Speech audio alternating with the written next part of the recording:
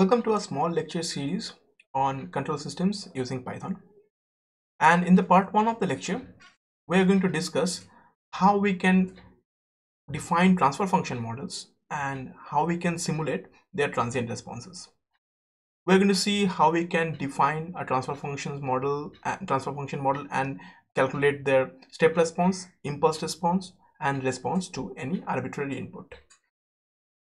All right. So again, here is the agenda for today's discussion. And let's proceed with this.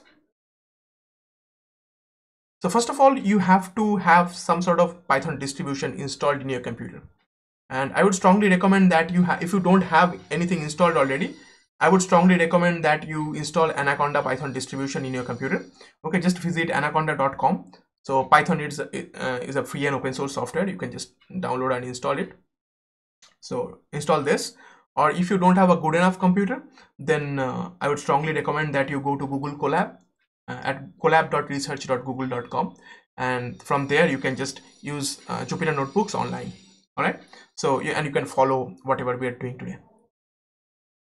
All right, so first of all, you have to install the control system package. By default, control system package won't be installed in your computer, and from a Jupyter notebook console you can actually do pip install control. Of course, from here we have to put an exclamation sign because we are calling it from inside Jupyter notebook here. All right, so you have to install the control system package, and of course, as you can see, I already have the control system package installed.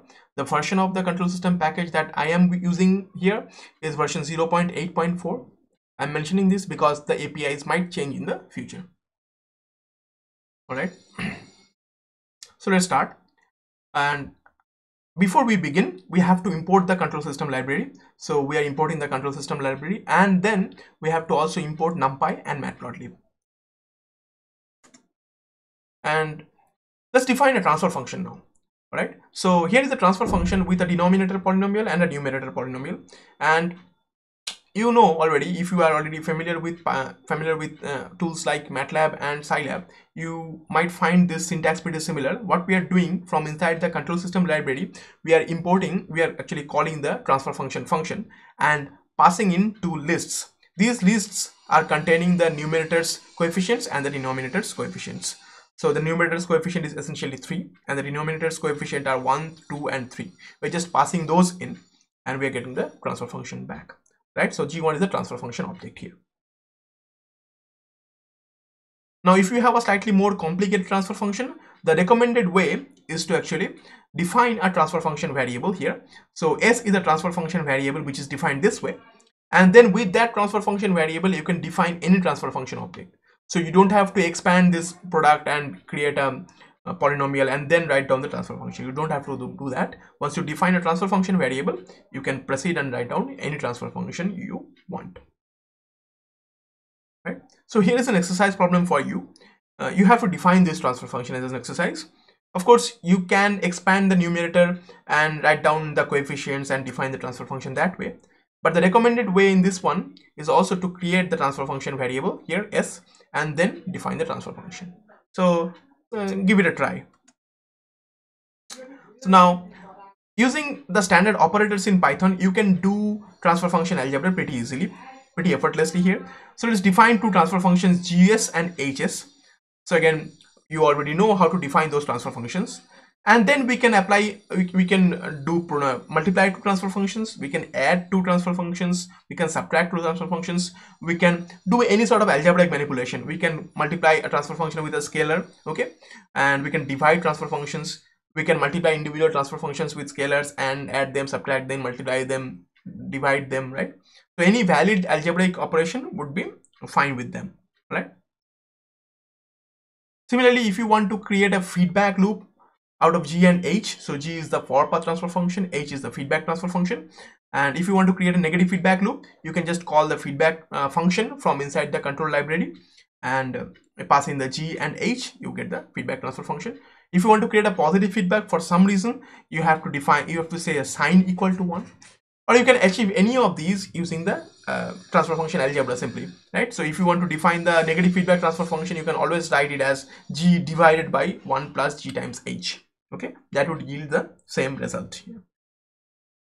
All right, Now if you have a transfer function object, then you can call the pole method and the zero method on the transfer function object to calculate the poles and the zeros, locations of the poles and the locations of the zeros. So here G is the transfer function object and we already defined it earlier, and if I call the pole method on that, we get the poles, and if I call the zero method on that, we get the locations of the zeros, right? And now here's an exercise for you. I have given you a transfer function G and a transfer function H, and you have to calculate the closed loop pole locations and the closed loop locations of the closed loop zeros, right? So you have to first define the closed loop transfer function and then calculate the closed loop poles and zeros. Give it a try. All right. So now let's start with the impulse response of a system. So let's define, so we have already defined a system G1 earlier, right? And in order to calculate the impulse response of that system, it's actually pretty easy. Okay, so all you have to do, you have to define the time span first. So the time span is defined using any numpy array here. So we are taking linear space from numpy, and using linear space we are creating an array that starts at 0 and ends at 10, and we are taking 1,000 points there. And then you have to call this. Okay, you have to call the impulse response function, pass in the transfer function and pass in the time array to calculate the impulse response. And if you plot this, this is the result. But the thing is, you don't have to define the time array by default. Okay, so if you don't want to define the time array by default, let's just comment this out. Okay, so I am not defining the time array anymore. In that case, I cannot pass the time array here, but the result here will generate a time array for me. See, so that's also a way in which you can actually do the impulse response here. Of course, the underscore was essentially a discarded variable. Underscore is used for discarded variables in Python, right? So you can just call the impulse response function. Similarly, you can also call the step response function without any explicit time declaration. Okay, you can just pass in the transfer function or a state space object for that matter, and you would get the response here, impulse response, and the time array back, and you can use those to plot it. So again, just keep in mind that if you do that, Python would the program control system package would actually figure out how long you want to see the impulse response. Okay, so probably you don't want you wouldn't want to see the impulse response up to 10 seconds, right? Because we initially defined the impulse response up to 10 seconds. That is why it gave me the impulse response up to 10 seconds, right? Now it will judicially figure out how long it is going to show you the impulse response, right? So you can do this as well.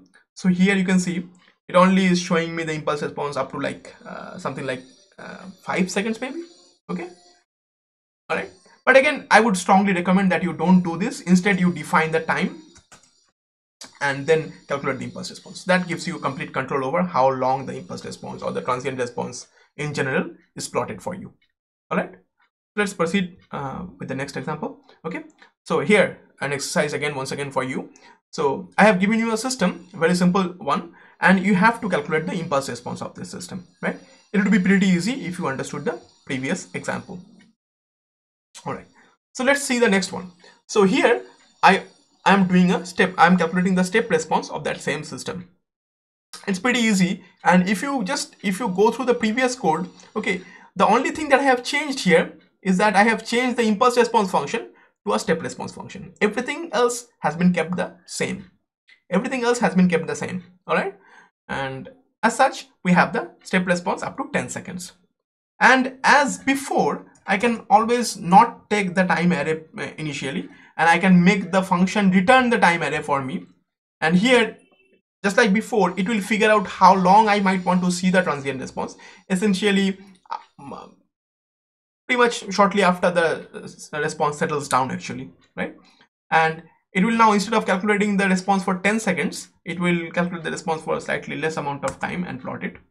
Okay, and I can see the transient response as such. All right, so that's pretty fine, I guess. But again, my recommendation is that you explicitly define the time array and generate the response as such. All right, so here is another exercise for you. I have given you a transfer function. Try defining the transfer function and then calculate the step response. All right, so here is a neat example. Okay, yeah, those who are studying control systems, you might have seen this in your books. Okay, your teachers might have already shown you this kind of a plot.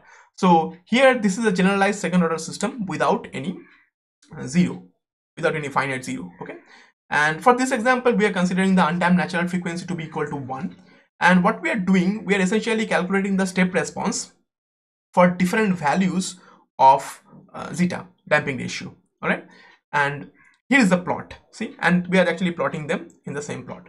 So here is the code. It's a very simple code. It's a basic Python for loop, and what we are doing, we are checking the step response under different damping ratios. As you can see, as the damping ratio increases, the step response essentially when the damping ratio was 0, it was essentially an undamped system, and as the step response increased, the damping increased and the overshoots decreased. As such, the response became damped and damped. Okay, so this is called a neat example. You might have seen this in any control systems engineering book actually. All right, so let's proceed with this, and let's now see how we can actually calculate the response of a system under any arbitrary input. Okay, so let's now consider we have a system. Let's now consider a system G, and this system is a very simple one. Okay, so it's a first order system, and this is pretty similar to a series RC circuit. Okay, and let's create a pulse. Here, this is we are using this part of the functions to create a pulse. All right, and here in this one, what we are doing, we are creating a pulse and then feeding that as the input to the system. Okay, so we are creating a pulse and feeding that as the input to the system. So what you can see that once we do that, okay, we can pretty much do that using this forced response function here from the control system library. So for this one, it is mandatory that you put the time function. Okay, not mandatory really, but you should, otherwise the arrays might so otherwise the time would be implied from the input array actually. All right, but the thing is, you should put the time array here and you should put the input array here. So input is this pulse here. Okay, and once you do that, you can see that we have generated the step response pretty easily, right? And here is an exercise for you. Okay, so I've given you another system, and here is the input for you. The input is a sine wave. Okay, pure sine wave. All right, and you are gonna try to calculate the response of the system under this input. Thank you very much. I'm going to see you in the next one.